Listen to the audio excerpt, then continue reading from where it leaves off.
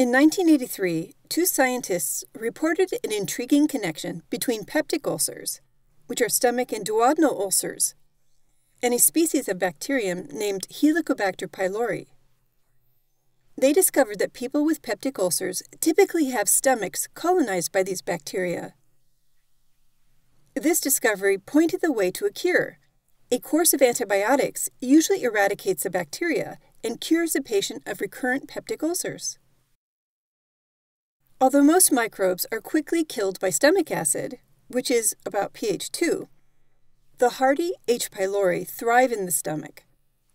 Under acidic conditions, H. pylori use a type of enzyme called urease to convert urea into ammonia and carbon dioxide.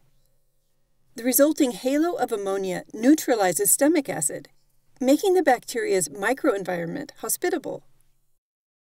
H. pylori travel by whipping their tail-like flagella. The bacteria propel themselves through the mucus gel that lines and protects the stomach's epithelial cells. Under the mucus, the bacteria attach to the epithelial cells and continue to use urease to deacidify their microenvironment.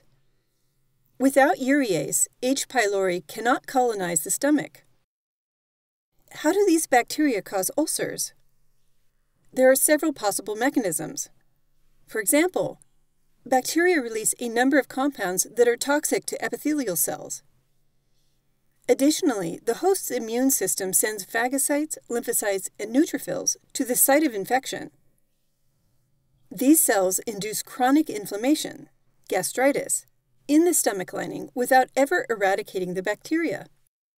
It is thought that the direct damage done by the bacteria and the inflammation weakens the stomach lining, making it more susceptible to damage by stomach acids and digestive enzymes, and resulting in the formation of ulcers. In addition to gastritis and ulcers, H. pylori bacteria are also associated with stomach cancer.